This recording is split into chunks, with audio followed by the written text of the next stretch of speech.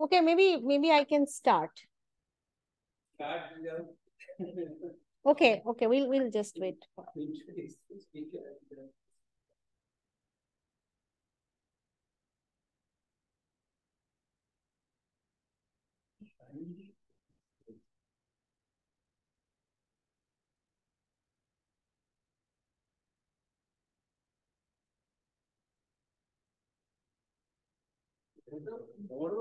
অনেক করা হতো।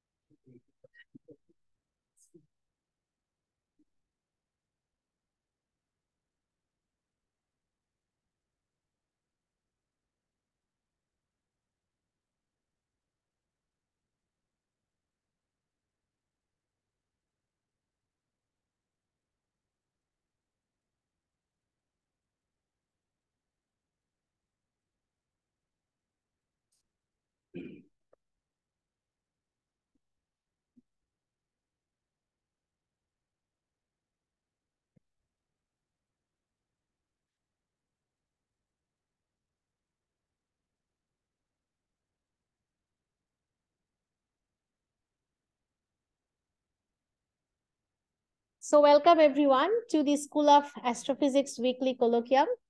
And it is our great pleasure to have with us Professor Pijushpani Bhattacharya from Syracuse University. So Professor Bhattacharya has a very long and distinguished career. I will just mention very briefly. So he did his undergraduate and master's. Actually, he grew up in Assam and he did his master's in physics from Delhi University and then moved to the UK, to the United Kingdom, and did his PhD from Imperial College, which some of you might know has a very, very, very strong theoretical cosmology program. And he was a postdoc at University of Chicago, had held many visiting positions anywhere, and then he came back to India and was a professor at the Indian Institute of Astrophysics. And then later he came to Kolkata and joined Shanghai Institute of Nuclear Physics and is now an emeritus. So he's retired now and he is now visiting faculty at Syracuse University. And he has been a leading expert on dark matter in India and abroad. And he's going to tell us about this exciting work on looking at supernova or observing supernova neutrinos with direct dark matter detection experiments. So without further delay, let me welcome Professor Bhattacharya on stage. Thank you.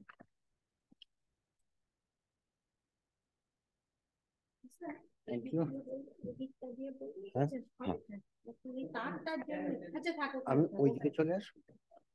That's all right. আচ্ছা এইটা দিয়ে এখানেই করা যাবে তো আচ্ছা Well, first of all, I would like to thank Professor Suchetana Chatterjee for inviting me to give this colloquium. Well, I have been in Kolkata for many years. Actually, frankly, I have been to presidency in various, but never given a talk here. And of course, presidency before. In Calcutta University, I did, but never had an occasion.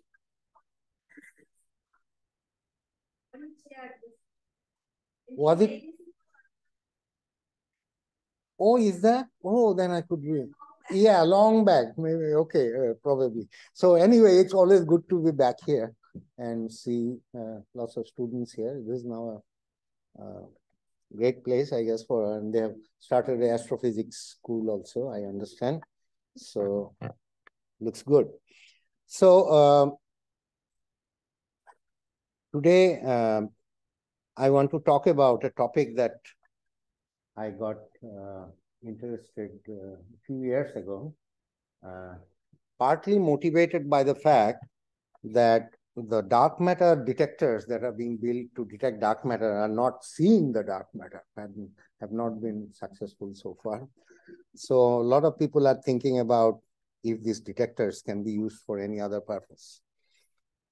Remember that in fact, some of the first detection of supernova neutrino that I'll soon talk about was also in a detector that was not quite initially meant for detecting supernova neutrinos.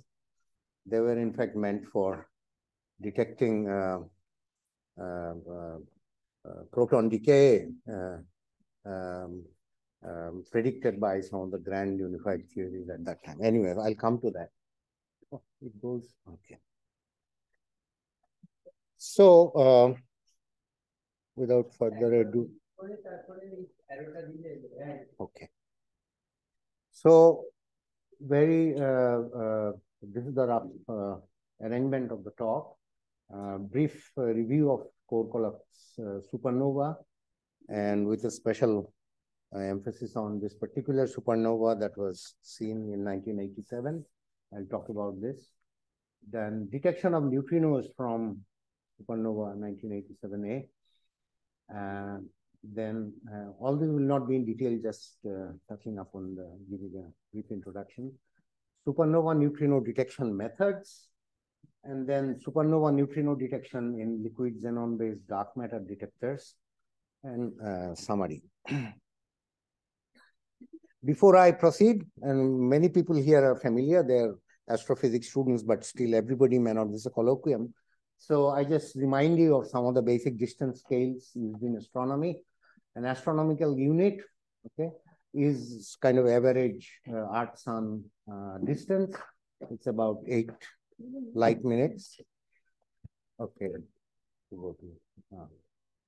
Okay. Another distance scale uses parsec, which is the angle, which is the distance at which the average Sun-Earth distance subtends an angle of 1 arcsecond.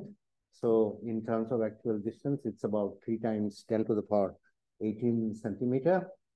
In these units, often these are used in astronomy, 1 kilometer per second speed corresponds to about millionth of a parsec per year.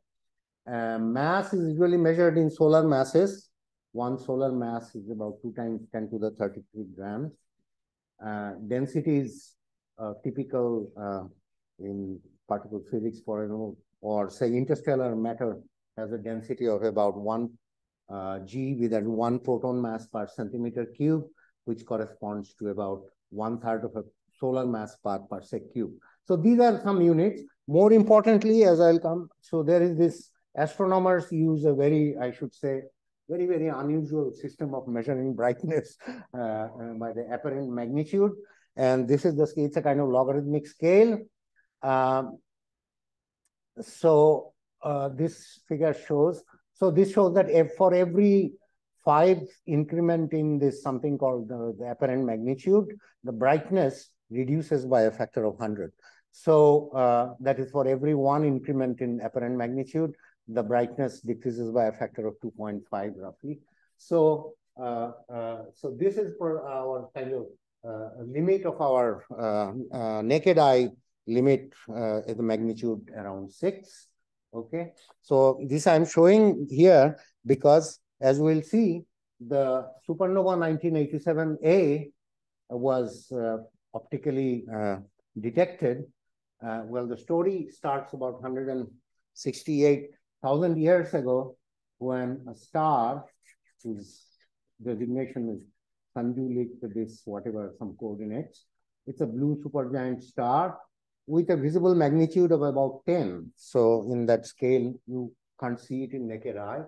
Okay, brighter objects are on this side, and these are fainter objects, remember. So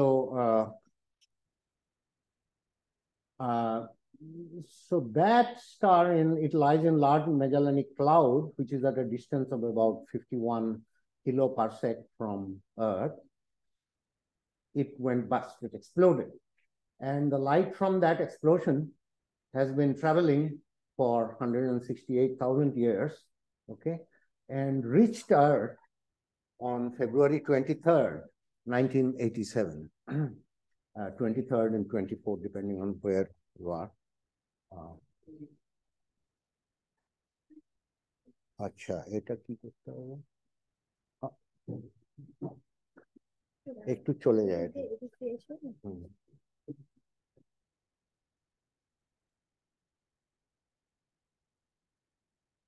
So I should keep a maybe finger over there. Maybe তাহলে এদিকটাই আসুন। No, it's all right. Okay, from there. ওই দিক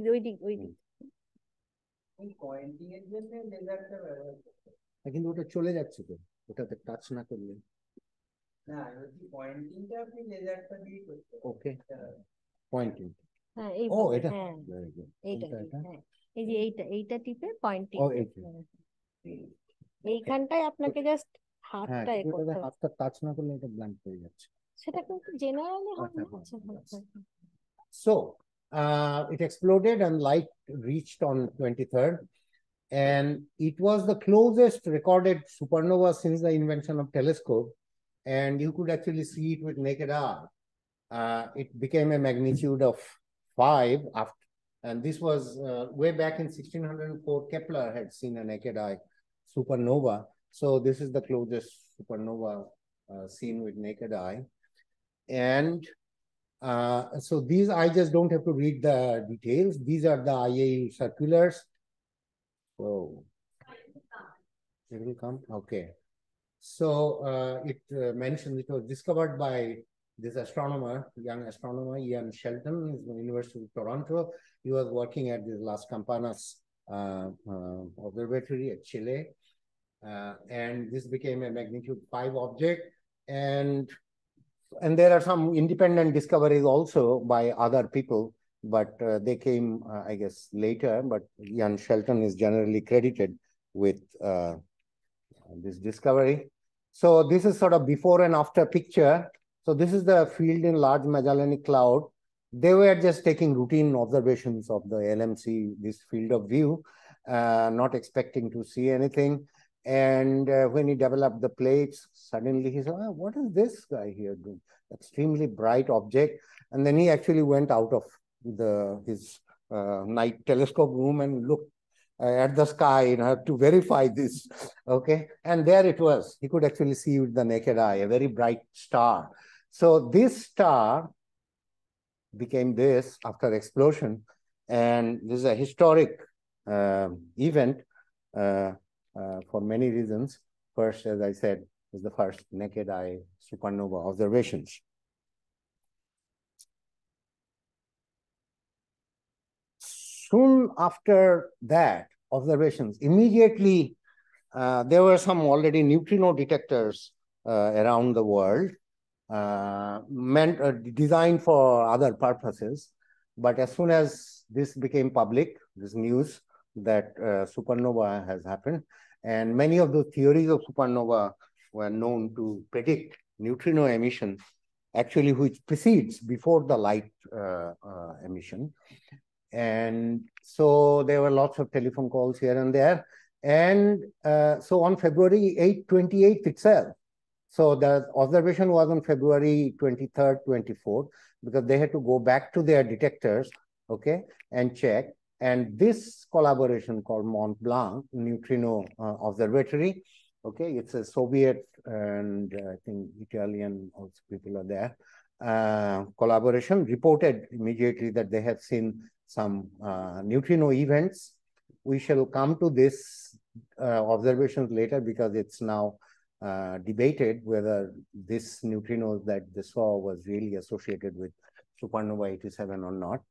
But soon after, this is February 28, on March 10, Koshiba, as I'll show in the next slide, Masatoshi Koshiba, he is the sort of father of this Kamiokande detector in Japan, often called the father of neutrino astronomy, really, because he detected the solar neutrino and verified that it's coming from sun because he had directional measurement in it.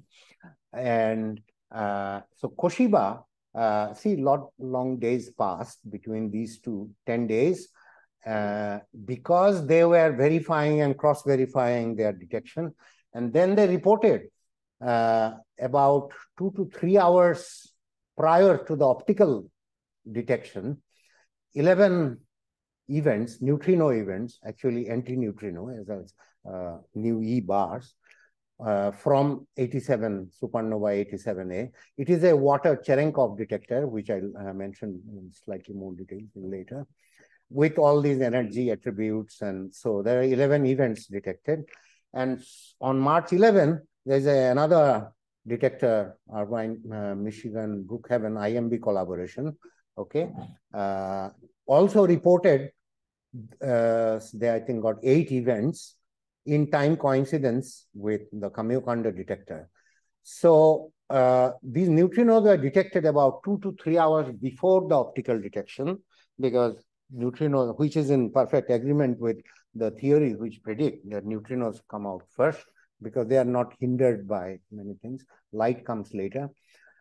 Time consistency between Kamiokande and the IMB, but time inconsistency of both these with this Mont Blanc. And even now it's debated what they actually saw. So it is now regarded as they must be seeing something else or whatever. So here is Koshiba. I show this because he passed away just about 2 years ago, and he received Nobel Prize in 2002 with Ray Davis for detecting solar neutrino. I was fortunate to have some personal association with Professor Koshiba. I had met him when in a meeting in Japan, around 1990. I was in Chicago at that time.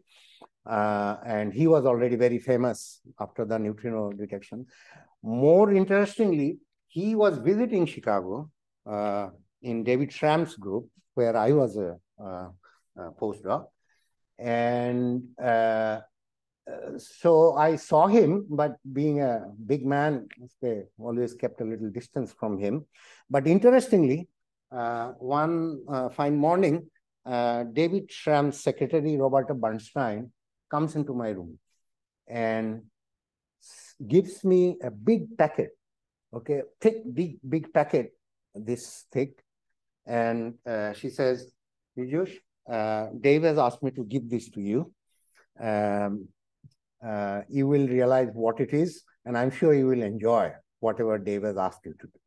So I soon opened the envelope, and there's a letter with heading of physics reports, of which David Schramm was the editor at that time. And the letter saying that, so-and-so, dear so-and-so, I would like you to review this manuscript for physics reports. So I didn't know, I often receive this and that manuscript. I look at the author's page, and it's actually written by Masatsuko Koshiba. And I was sort of stunned. So this man, it comes to me, and then Roberta further tells me that Dave has personally asked me to tell you that don't be overwhelmed by this name. Be ruthless on the manuscript, as he would with any manuscript, and make corrections, because he's being from Japan, his English is not always that good. So he said, whatever you don't understand, don't accept it, right? The way it should be understood, and be ruthless. That's what he said. Make corrections as you feel.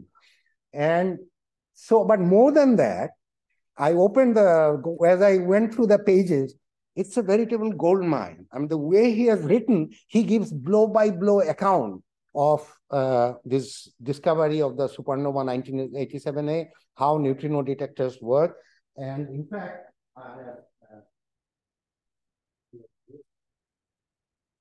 so this one, but interestingly, so after I made, in due course, I submitted it back with my comments and corrections. And more than going through this, I actually learned, first time I actually learned this neutrino, supernova neutrino and how they are detected from this. But after I came back to India in 1992, suddenly a big envelope arrives at my desk, and it's from Elsevier, North Holland at that time, physics report, with a copy of this. And so I look at it. At the end of this, in the acknowledgement section, it says the note added, and it says, my sincere thanks go to Dr. P. Bhattacharya, who kindly read the manuscript very carefully and gave the necessary corrections together with the appropriate advice. I was just, out of, here is Masatsuko Koshiba, and he was so kind enough and humble to add these lines, because David Schramm must have told him that, oh, he made that. This is a physics reports review article on, so it's called Observational Neutrino Astrophysics. This is the first kind of a review article written by a father of the neutrino astronomy field, and gives very detailed. So I was very, very happy, and always keep it whenever I want to turn to, refer to something about supernova neutrino, I go back to this. Some of you might like to read it also. It might be there in your library. You can get the references. So here is a summary of neutrino burst of supernova 1987. So this is the Kamiokande 11 events. This is the IMB, some 8 events. And this is the another Soviet detector of Baksan, okay? They also detected in coincidence with this. So within clock uncertainty, signals are contemporaneous. Okay, I took it from Georg Raffel's report. So these detectors were designed primarily for detecting baryon number violating nucleon decays predicted in grand unified theories, but here they became very useful in supernova detection. So similarly, as we'll see, some dark matter detectors designed for dark matter may be useful for supernova. I would like to mention again from this a very interesting fact. There is a serendipity, because so this is from Koshiba's report. So this is the signal strength, number of hits in their phototubes, and this is the time. So as you see, so here is the event, signal event, sudden burst of increase in the number of events. And this signal occurred just 2 minutes after the gain checking dead time of 105 seconds duration. So during this period, no observations are made. It's a gain checking dead time. Had the supernova happened just 2 minutes earlier, you would have missed it in neutrinos. The second fact is more interesting. This was detected on a Monday, and it was a substitute holiday in that lab. Substitute holiday in the sense that they probably a Saturday or Sunday was a working day for some other reason. So in substitute, a Monday was a substitute holiday. And this experiment was running on a holiday trigger mode. That is not many people there. It just runs on its own mode. Had it been a working Monday, the physicist on shift would have started changing the data tapes at around 4:30 p.m. local time. Okay, and would have completely missed the signal at 4:35 p.m. because the data would be changed, experiment would be stopped. And so again, serendipity, really very, very lucky. So that maybe some dark matter event happened.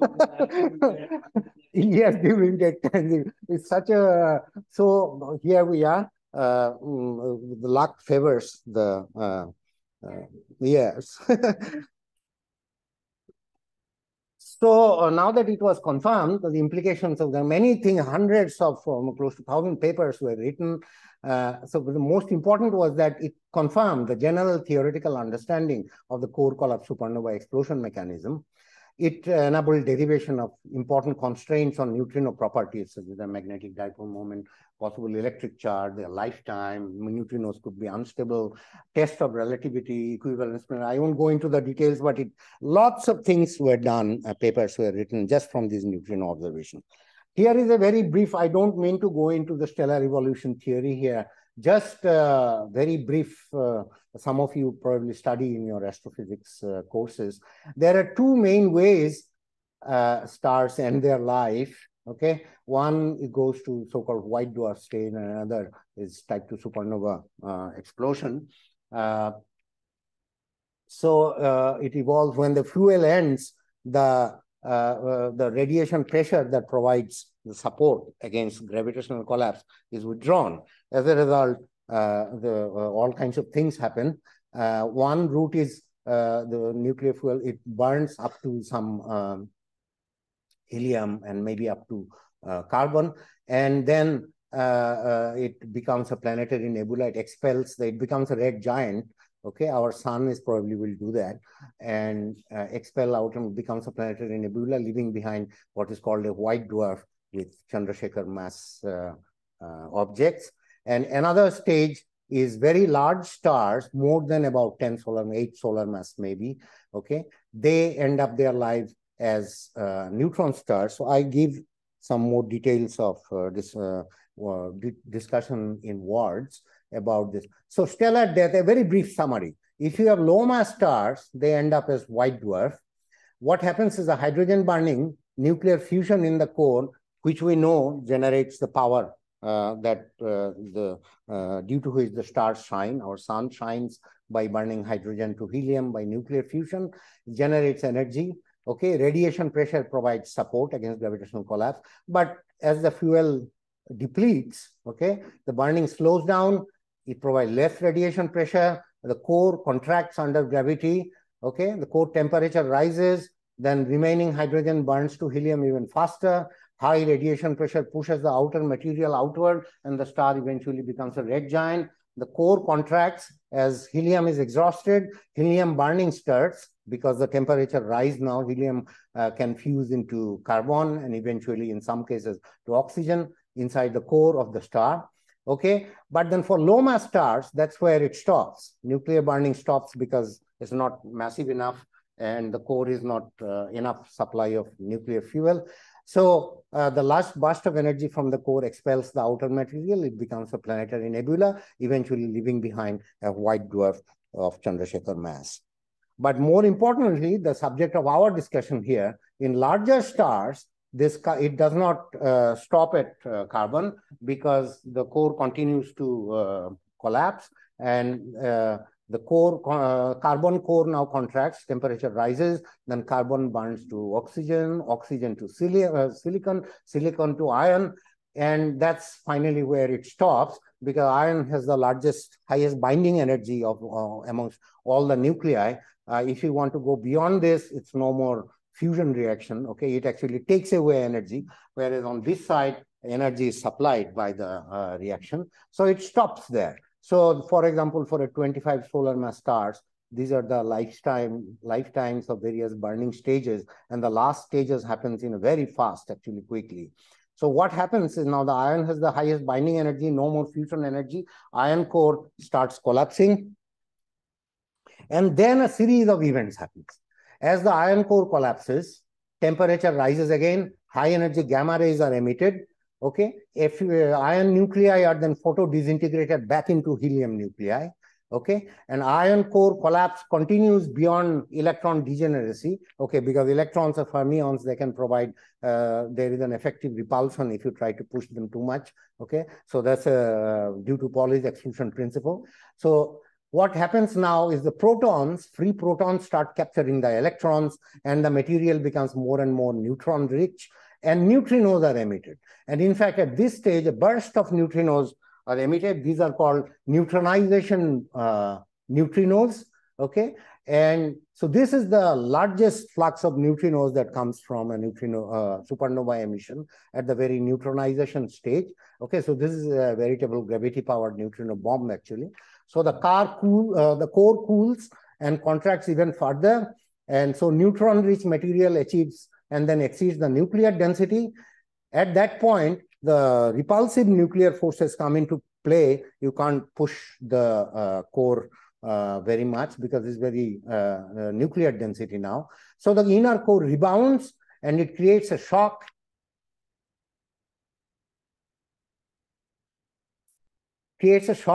Which propagates outward and reverses the infalling motion of the outer core material into the inner core, okay? And a substantial fraction of these neutrinos, a fraction of the neutrino emitted are also temporarily trapped, because neutrinos are weak interaction, they freely travel, but this density is so high, nuclear density, that even neutrinos also interact and temporarily are trapped inside, and then they deposit their energy into the behind of the shock front, and that revitalizes the shocks, which finally go outward and will expel the material, as we shall see.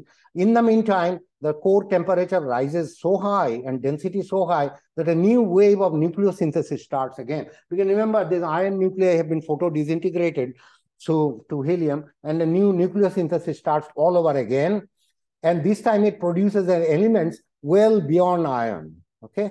The star actually couldn't do this during its lifetime, but during the collapse phase, all the heavy elements are produced inside the star. Eventually, the shock reaches outer material, expels the stellar material, and goes into the interstellar medium, out of which new stars are formed. And these heavy elements, okay, we are formed. The heavy element within our body are actually those formed inside this supernovae. So depending on the mass of the remaining core and the new star, new core, neutron-rich core, is almost entirely made up of neutrons, okay, is supported by the degeneracy pressure of the neutrons now, which are fermions, and exclusion principle comes into play. So they provide the support against gravitational collapse, and it becomes a neutron star. But if the final mass of the remaining core is somewhat larger, okay, above several times, maybe a few times solar mass, it actually depends on the nuclear equational state, it ends up as a black hole. So this is the neutrino flux, some idea about, so you see this is the neutronization neutrino burst flux from the neutrino in these units. So about 10 to the power 53, few times 10 to the power 53 ergs per second is the luminosity. So it's emitted over a period of about 10 seconds, okay? So the total energy emitted is huge, 10 to the power, close to 10 to the power, few times 10 to the power 54 almost. And So there are neutronization bursts, and next comes what is called accretion phase, and then comes the cooling phase. Again, these are details, but the flux of the neutrino, I had to multiply by a factor of 10 to show it on the same scale. So this is 10 times down, this is 100 times down. So it gradually cools down and the neutrino emission fades over a period of time. And these neutrinos of all the flavors are emitted. Neutrino, electron neutrino, muon neutrino, and the tau neutrino. These are called nu X by right. So average energy is some 15 MeV, 10 MeV neutrinos are emitted from supernova.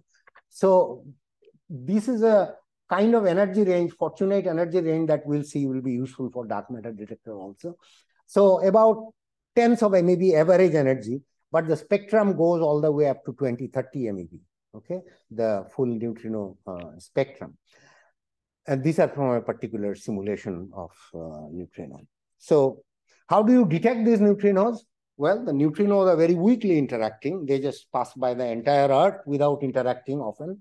But still, if you make sufficiently large detector, large amount of detector material, you can detect them mainly through these two channels. These are weak it can have charged current reactions. That is, a neutrino can interact with an electron, okay, becomes an electron, and then electron becomes a neutrino. So there's a charge exchange in this process.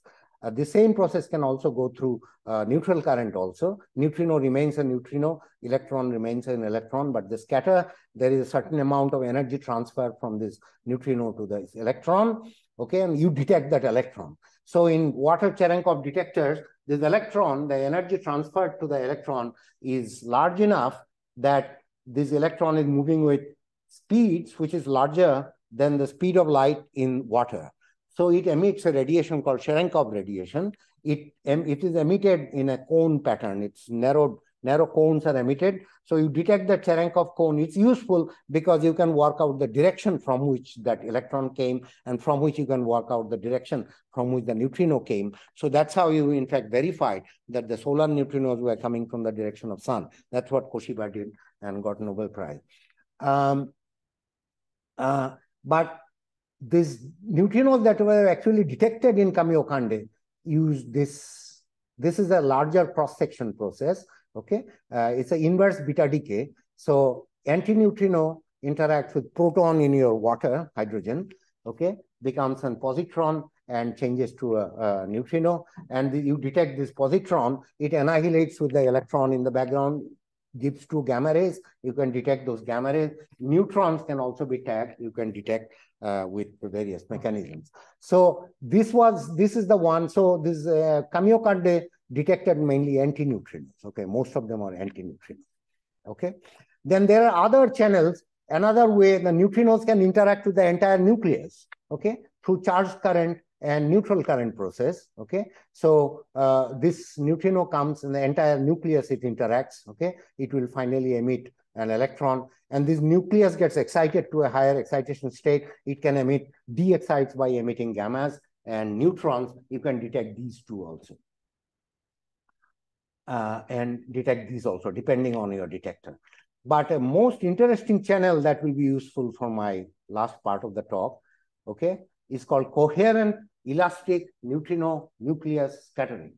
Here, very interesting thing happens. A single neutrino, which is essentially massless, okay, if it has the right energy, it interacts with the entire nucleus. If its energy is not too large, then its wavelength, de Broglie wavelength, is larger than the size of the nucleus. So it sees the whole nucleus as a whole, does not penetrate inside the nucleus.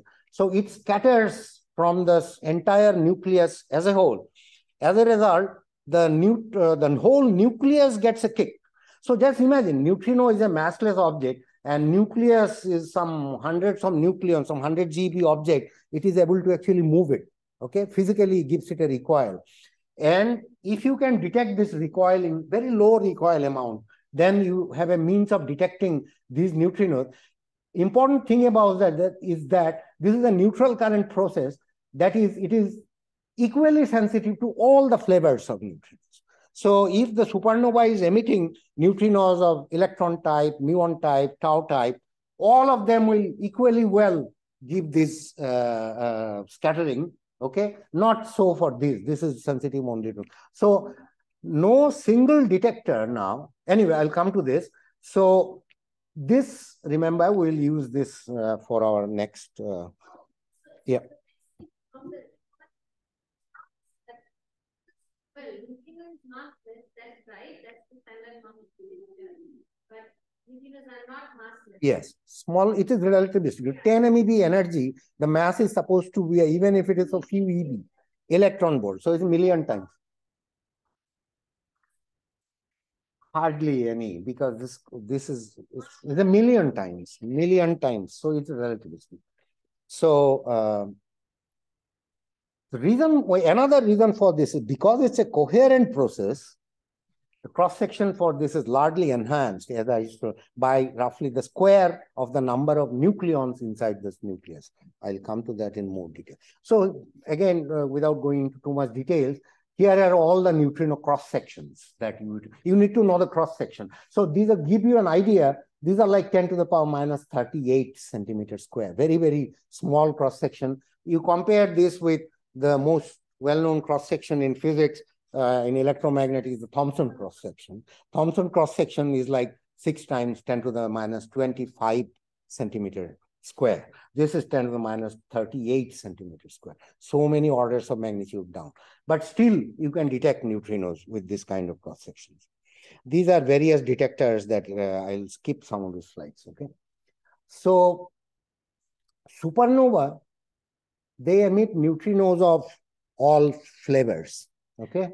Different detectors use different neutrino interaction channels for their detection. Currently, no single neutrino detector is able to detect all flavors of neutrinos in the same detector. That would be something very useful to do because of the reasons that I'll come to.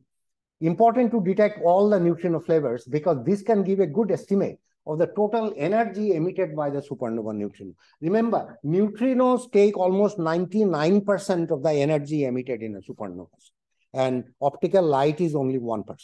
Okay, so it's very, if you want to derive energetics of the supernova, it's very important to get the neutrino of all flavors. And coherent neutrino nucleus interaction, as I just mentioned, is one interaction that is sensitive to all flavors simultaneously. Okay, so normal detectors can't do it, but the dark matter detectors will be able to detect these neutrinos of all flavors, which I'll discuss. So before that, to go into dark matter detectors, a very quick summary of the dark matter. Most people are familiar with. So this is the visible universe. Okay, how do you know there is dark matter? Well, the point is that what we see in the visible universe, stars and galaxies, may not be the entire material that is there in the universe, and it comes with the name called mass discrepancy. There is a mass discrepancy. That is, the mass that you derive, which is gravitating mass, from dynamical considerations like studying the orbits of object around another object. Those are dynamical masses. Those are found to be always significantly larger than the total visible matter masses in these systems, because you know roughly how many stars are there, make estimates of gas and stars. You can make an estimate of visible matter, but the gravitational mass is always significantly larger than the visible mass that you see. And this has been a long history back from the 70s and 80s. It goes by the name of mass versus light ratio in the universe increases as we go to larger and larger length scales in the universe. So there is basically more mass than light in the universe, okay, for a given standard of mass to light ratio. So it increases and eventually saturates. So the universe is more and more dark on larger and larger scales because there's more mass than light. So there is, it's called, so a resolution of this problem has two possibilities. Okay, either there must be a lot of invisible mass in the universe. This is the well-known dark matter hypothesis that we don't see, that do not emit any electromagnetic radiation, or we must modify the Newtonian dynamics based on which we calculate the gravitational mass. Okay, so so both sides, initially there was not much work. Now a lot of people are actually working on this possibility also, but dark matter is the other hypothesis.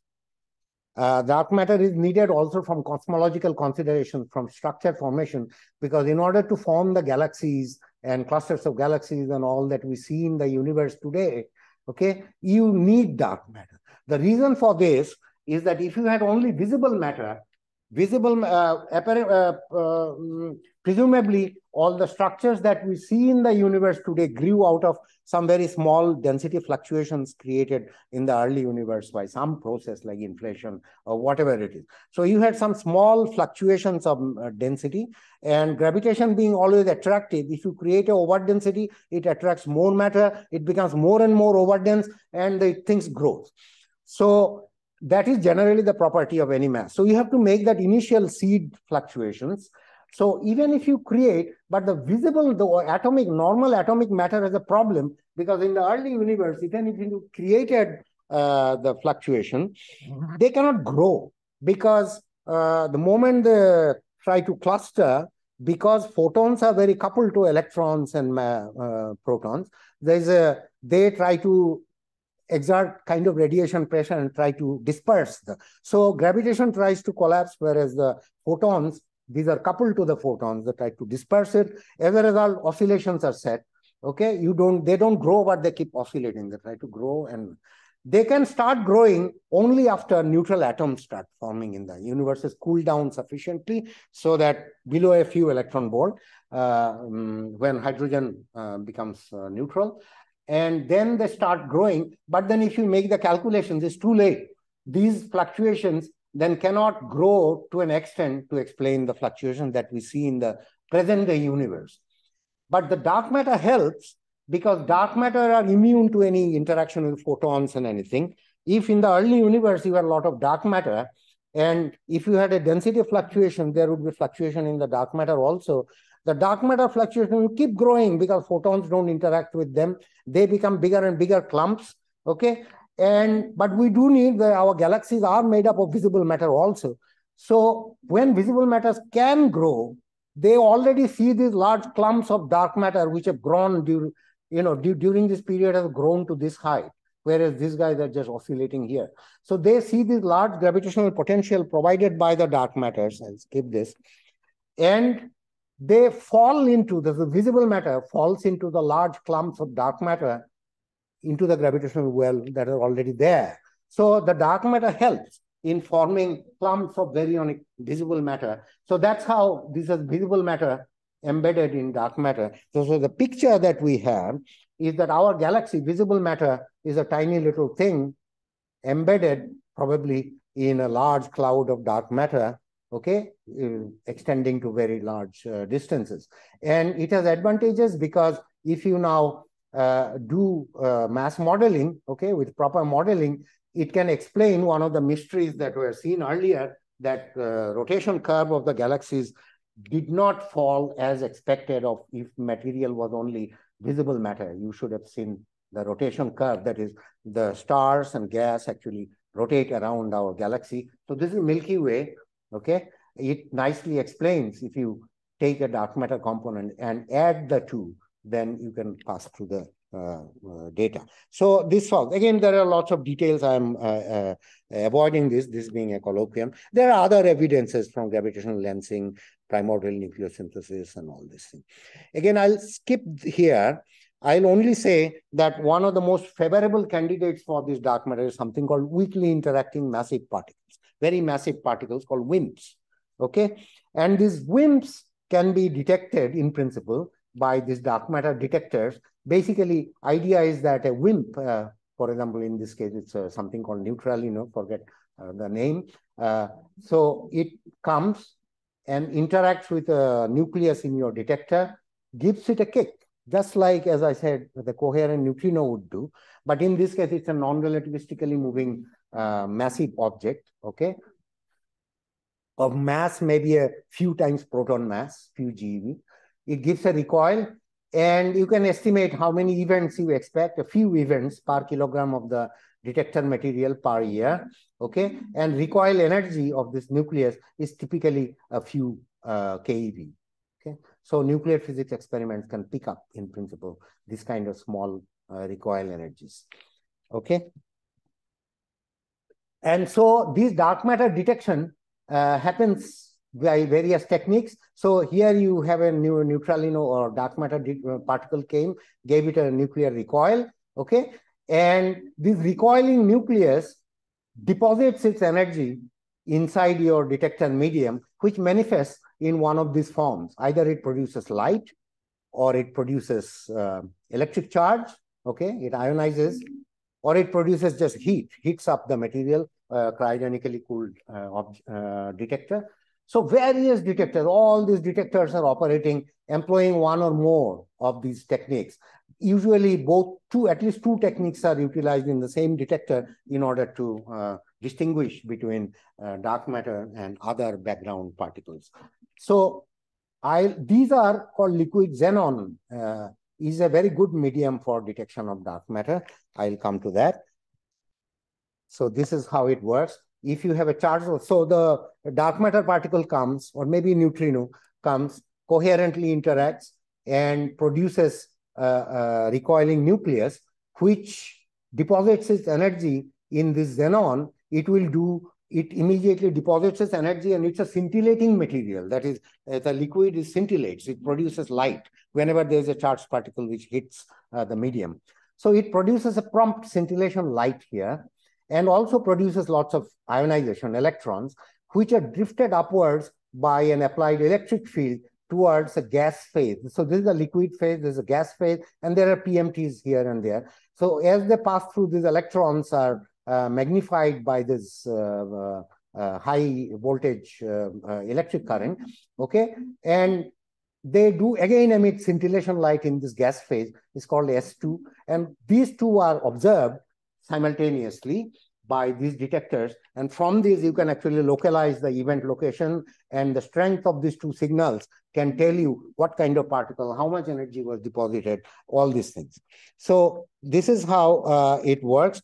Interesting thing is that there's a delay because the charges have to be drifted upwards, and this drift time delay and the strength of these two lines, the photon, these are scintillation light, okay, bluish light picked up by phototubes, and they can be used for detecting, for telling what kind of particle actually hit your detector. So these are some of the detectors are already operating. This Panda in China. This is in Gran Sasso in Italy. This is the coming up LZ detector. These are all liquid xenon. And this is the next generation huge detector called Darwin. It will have 40 tons of liquid xenon. And those will be, so this is again, they've increased the sensitivity of these detectors to such a high level that it's amazing they haven't yet detected the dark matter, but instead they are becoming sensitive to neutrinos, which is a problem for this kind of detectors. This is called neutrino floor. Again, I'll skip this. So neutrinos in dark matter detectors. So neutrinos can trigger these dark matter detectors also through coherent interaction.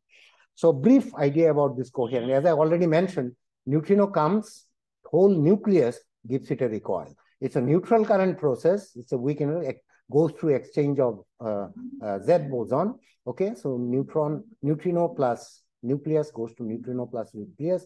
You can work out the cross section. It's a standard model process, but nobody had seen it until about 5 years ago. Okay, in laboratory.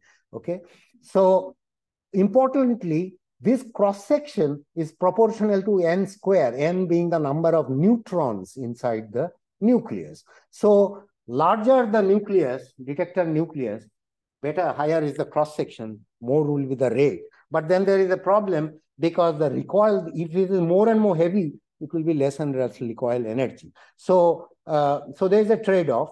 So if the mass is high, recoil energy is small, but the cross section is large. So you have to judiciously choose the material such that enough number of events are created. Z is the number of protons.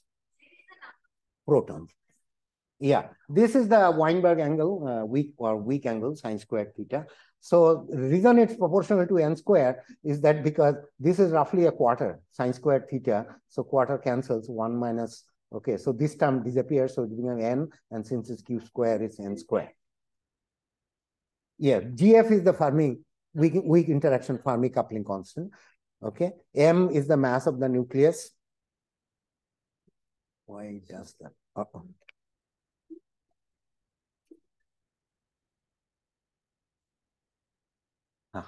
So m is the mass of the nucleus, and this is something called form factor.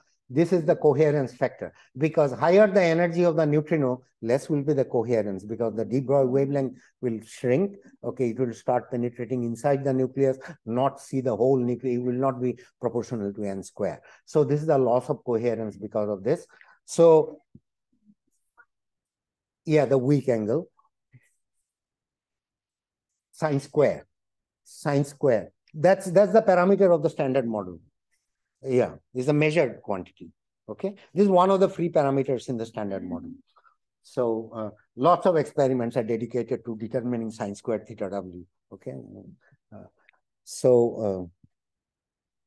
and again, so this is the form factor, and they have various forms. Some technical details are there in a paper that I'll mention. So you can, I can skip this because I want to concentrate more only on the physics. So as I mentioned, this was predicted, this coherent neutrino interaction. Where is that? Was predicted way back in 70s. Okay, Schramm, Friedman, and all these people, and their importance in supernova neutrinos also. But it couldn't be detected. The reason is that such low recoil you can't detect in and don't have enough high flux of neutrinos.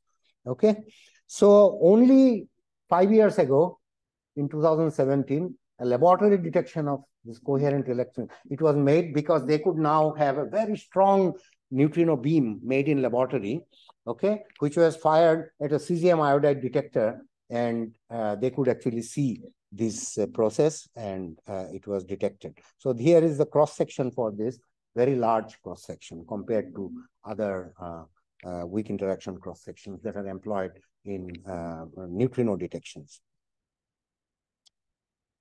So now that we have such a detector, and it can coherently, neutrinos can, dark matter can coherently interact, so can neutrinos, as I said. So if you have a given neutrino flux, no matter coming from where, say supernova, okay, know the cross section for coherent interaction, you can calculate what is the recoil. So this gives the recoil energy. So differential recoil spectrum, how many recoil events you expect to see per unit time, per unit recoil energy, is given simply by this formula. If you know this, this is a standard, you know this, for this you can calculate.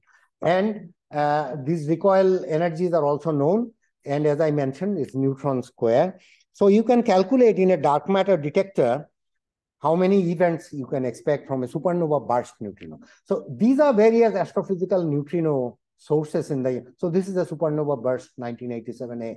So you see, this is a high flux. So astrophysics, universe naturally provides for you such high flux of neutrinos that you can utilize to detect yeah, unfortunately, the energy is too small. But so the cross section roughly goes as the square of the neutrino energy normally. So you have beaten all the flux is high, cross section is too low. So this one in dark matter detector, you can actually, can you or can you not detect? So that's what we investigate. Now the problem, this is a problem because solar neutrinos, as I showed, there are many kinds of neutrinos. Sun emits neutrinos, atmosphere, a cosmic ray produces neutrinos in our atmosphere. All these things interact, will be interacting in your detector. And these dark matter detectors have a problem because these neutrinos coherently interact and can exactly mimic the spectrum, recoil spectrum seen by expected from a dark matter interaction.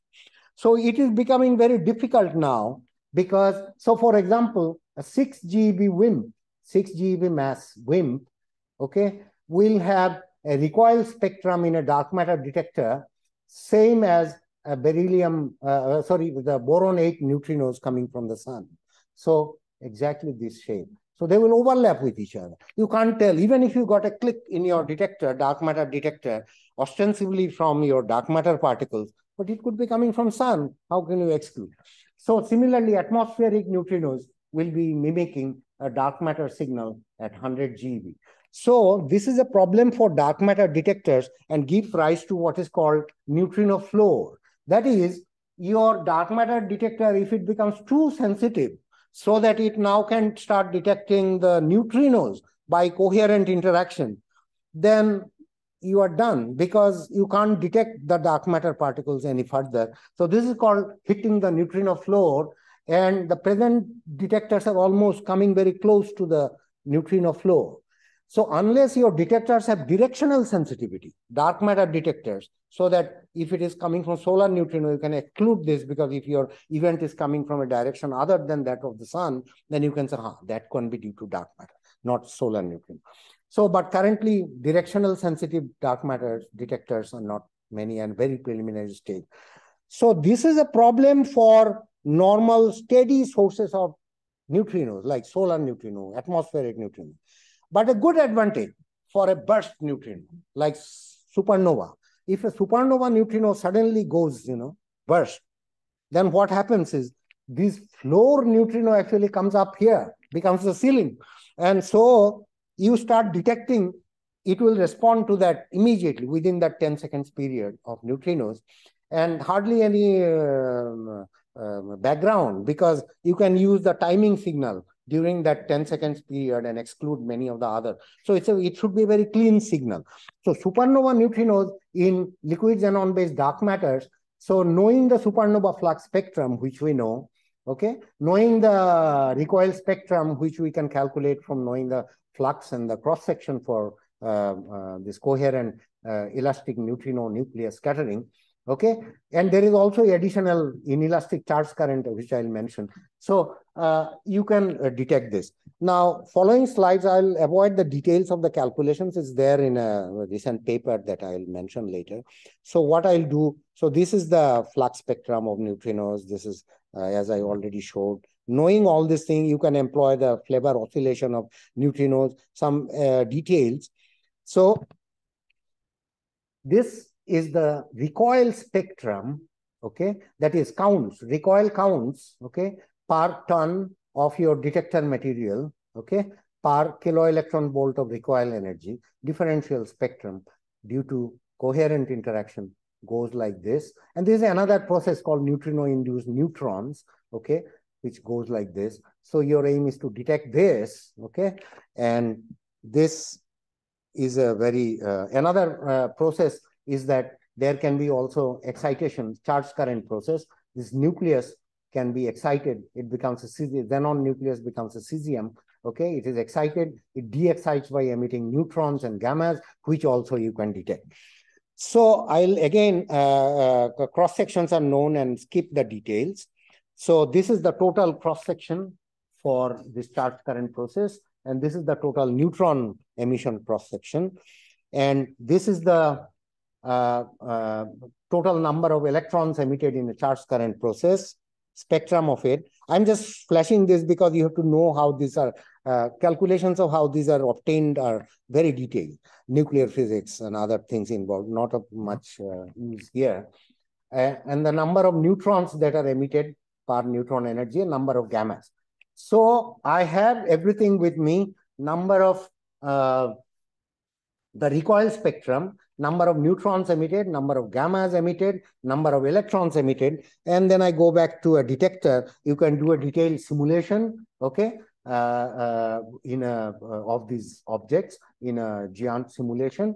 By the way, this was the main guy who did it is Sayan Ghosh, one of SINP students, who is now a postdoc at Purdue. So this was all done. I'll avoid the details. I'll just show you the final results. So these are the number of events that you expect from these processes. Only one per day. Right. You can scale it to any, because it goes like the square of the distance. So we just calculated for 1 kpc. So numbers can be calculated for 10 kpc by dividing by a factor of 100. Right. So you can make up for this is 1 ton. So next generation detectors will be 40 tons, like Darwin. So it's an interplay of the tonnage and the distance. So these are various, the so-called S1 light signal and S2 light signal, again, very technically details, but just to show you that you can do these calculations and various. How much time is left? Since not much time, let me first, let me summarize the things in qualitative details, and the quantitative details. If there are questions, I can answer.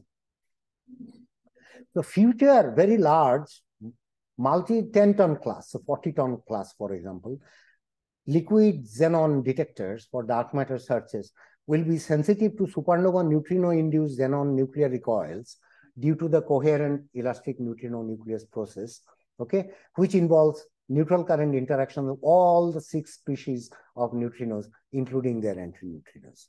So very important, because it can give us an estimate of how much total energy is emitted by the supernova. We have pointed out that in addition to this, these detectors will also be sensitive to inelastic charge current interactions in the same detector. So you have all flavor detection and separately mu E detection only in the same detector also. It's possible. So the ratio of the two will give you a distribution of the energy in various flavors. So that's what was the goal of this. So these are various actual numbers that you see. So I'll go to this last line. Detection and identification of charge current events due to mu E charge current interactions together with coherent interactions in a dark matter detector in the next generation, okay, may provide a good probe for very useful information about the distribution of the total supernova explosion energy going into different neutrino flavors. Since the time is short, so here is some reference to the technical details. Here are some of my collaborators who have worked with me on this, and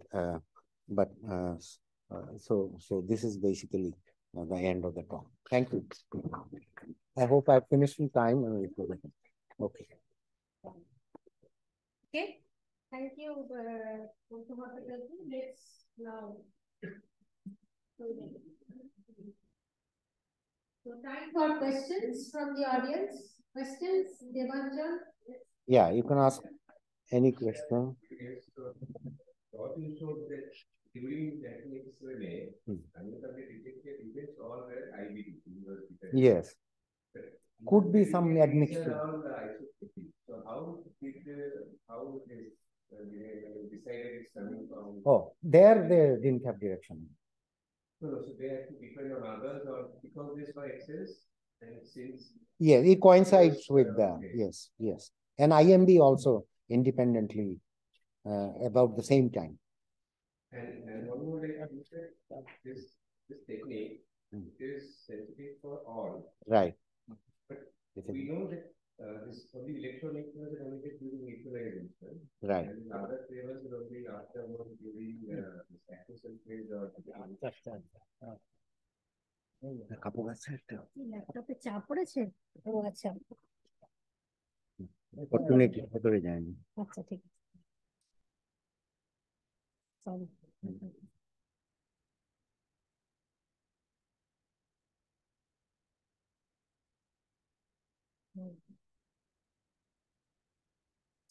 Yes.